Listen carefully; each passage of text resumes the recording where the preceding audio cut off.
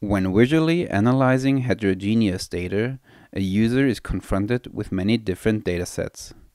The user knows about his goal, but when many datasets are available, it is not clear which are relevant or which visualization techniques or algorithms are suitable to pursue his goal for a dataset.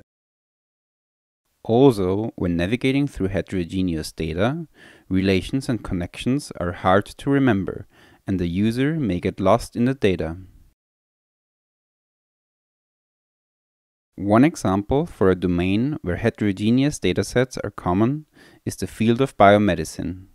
We chose a sample use case where the goal is to find a treatment plan for a newly diagnosed cancer patient. Many different datasets could be helpful to achieve this goal. There are patient histories, MR, CT or X-ray images, tissue slices, microarray datasets, and many more. So the question is, how can we help an analyst find his way through these datasets? We have developed a model-driven approach for the design of a visual analytics system helping with these issues. The authoring of the model is a 3-stage and 7-step process. We will now walk you through those steps. We begin by creating the setup model. In step 1, the data manager creates the data description by first listing data sources and then linking them where possible. In step 2, the visual analysis expert compiles available visual and computational interfaces to access the data. He then assigns the interfaces to datasets. In step 3, he proceeds with compiling a list of analytical operators to which he assigns the interfaces. This completes the setup model, which can be used for orientation purposes. The domain model adds domain-specific tasks to the setup model. In step 4, the domain expert defines tasks and connects them with the datasets that allow to execute them. Next, in step 5, he continues with associating a sequence of analytical operators to each task. He now has a complete model of data, interfaces, and tasks. Note that the domain model is general and applicable to a number of different goals. It does not describe how to reach a particular goal. To do this, we need to introduce workflows.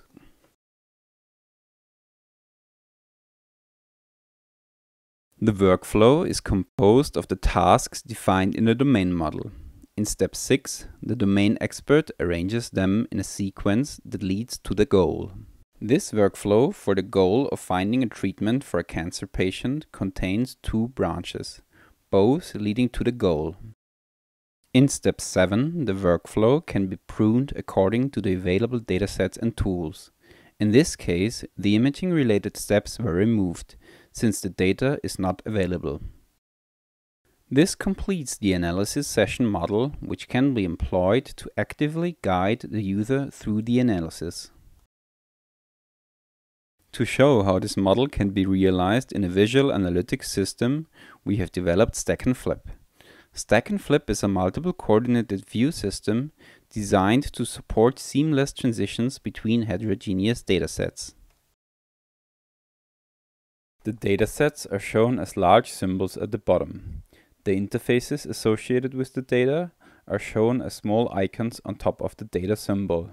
The visualizations, here a parallel coordinates view, are shown in the main area. Now the user opens a second view, which is placed in the center. Visual links highlight related elements in both views. To make a relation of a view to a dataset explicit, the views are connected with the symbol representing the dataset they are showing. This way, the analyst always knows which view shows which dataset.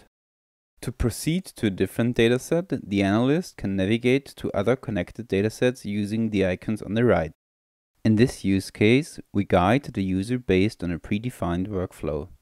The suggested next steps are shown in red. In some cases, preconditions need to be fulfilled before another dataset can be explored. This is indicated by an exclamation mark. To be able to proceed to the tissue data, the analyst first filters the patients. The user is then instructed to perform the next task within the analysis workflow, the browsing of tissue slices. Stacking up at the left-hand side, the user is presented the visualizations he has already analyzed, thus providing a visual history of the analysis process.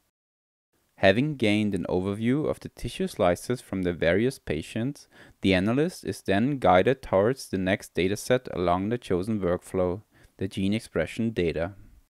Going back and departing from the red steps by exploring datasets unrelated to the workflow still allows for an informed analysis scenario, as the user is shown at any time what exactly his options are. To prepare the data for clustering, the user has to filter the dataset.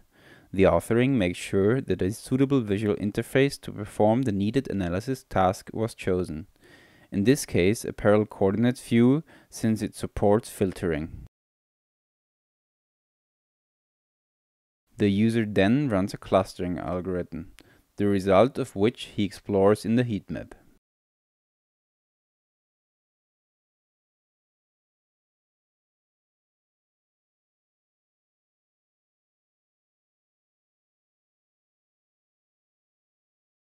There, he finds an interesting gene and triggers the loading of pathways to explore its biological context.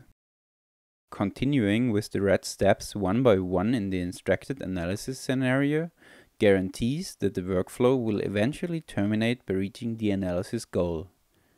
The user can then base his treatment decision on the knowledge gained during the analysis.